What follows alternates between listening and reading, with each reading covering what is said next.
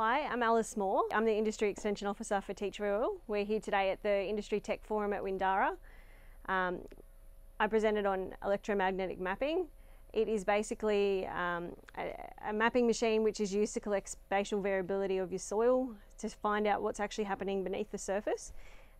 We then go and soil test, basically just to ground truth what that map's telling us, and we use that soil testing information to then apply ameliorants more accurately, or to actually be able to do variable rate and have those spatial boundaries that we can then go forward and apply the ameliorants. So as part of my presentation, I actually use some information from other industries, so based around variable rate lime application and irrigation management, and how they've been able to use those EM maps in conjunction with the soil testing to basically be able to make their management decisions.